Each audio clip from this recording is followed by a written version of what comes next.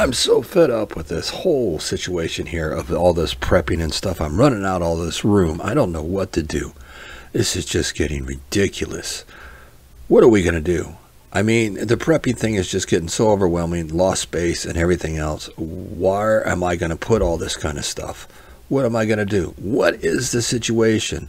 Thanks for being here on Survival Preparedness for Beginners. And I think I may have a solution to my problem. We're going to put together another shelf.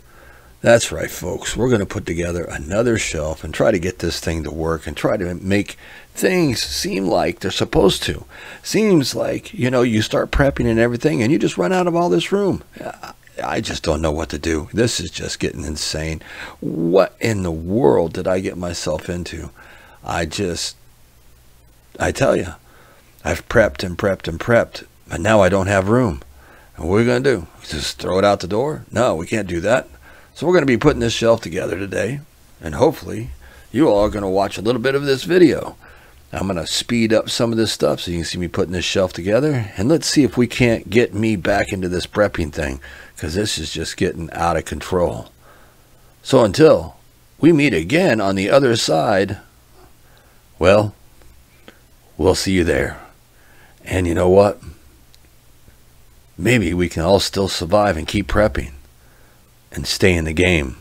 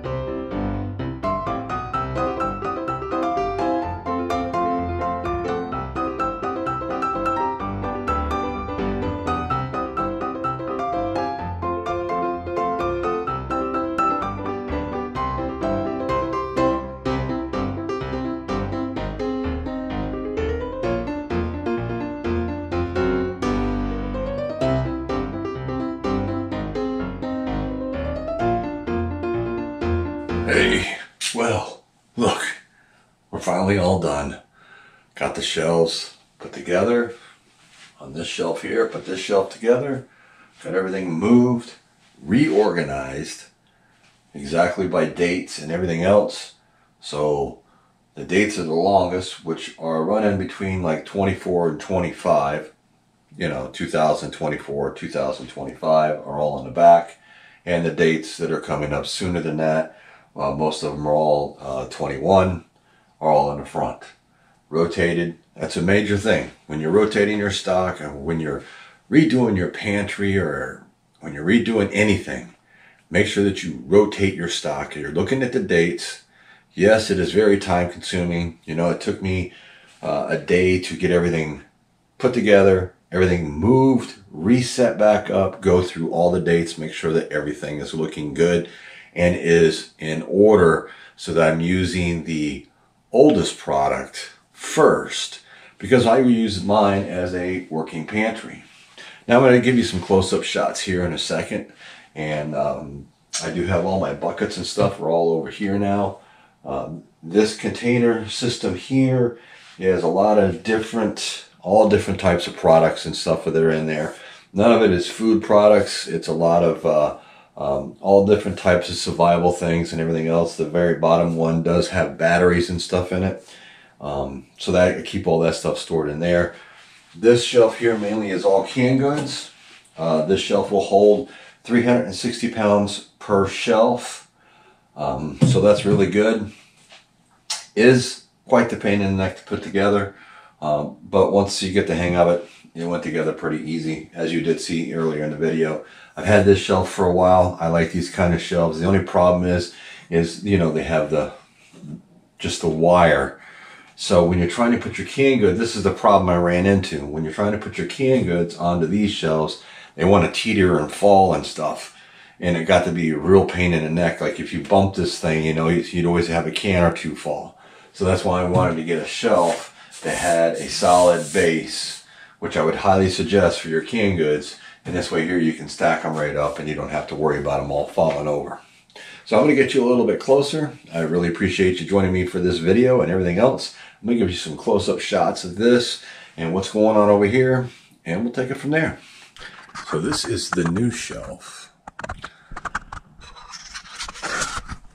that I put together in this video. To get this shelf from Walmart.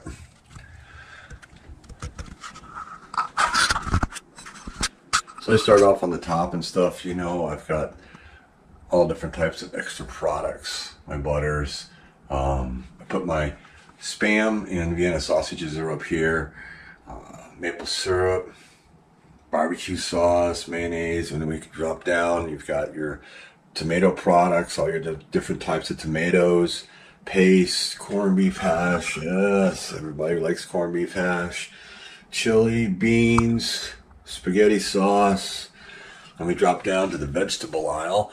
You know, I've got green beans, spinach, carrots, peas, zucchini, corn, and then canned potatoes. And then we drop down to this shelf, and we've got more beans, chicken broth, soups. Soups are really great, folks, because this way here, your cream of soups, you can make all kinds of dishes with your rice and everything else. Olives, beets, cranberry sauce, water chestnuts, and then on the bottom shelf here, you got beefaroni, SpaghettiOs, beef stew, my Keystone ground beef. Then I have my canned turkey, roast beef, beef strips, pulled pork, tuna fish, chicken, hams, sardines. So went on over here, we've got our dry goods. Mostly all our dry goods. So at the top, you know, I've got my dry powdered milk. These are all more of my freeze-dried foods. Four Patriots, Mountain House, all those. My seeds, which you want to make sure that you always have plenty of. Then down here was more dry goods. Mac and cheese, pastas, Belvitas, coffee, all this kind of stuff. We get down here, got some more beans and stuff I got to put away. Oh, look at that. Look at all that rice. Yes, that's coming up on a video on Friday, folks, so make sure you turn in for that. And then I've started buying my Augustin's Farm products and in the number 10 cans. And then I store emergency 3 cases of small water down here. And then over here is just I got 12 buckets that are over here. I always keep my emergency 72-hour kit bucket that I built. Did a video on. You guys go back and watch that. Very simple to do. Made my own kit. And I keep it right in the front here so that I can grab that and go at any point in time and it's not buried in the back or something. So, this has been Survival Preparedness for Beginners. I'd like to thank you all for joining me on my little build, remodel. Everything is organized now, how it should be, and everything is good to go. Now I just got to keep adding to the stock, if I can get some of these products. Shelves are still kind of scarce in my area. Till next time, folks, you all stay safe, keep prepping, thrive to survive, and I'll catch you all on the flip side.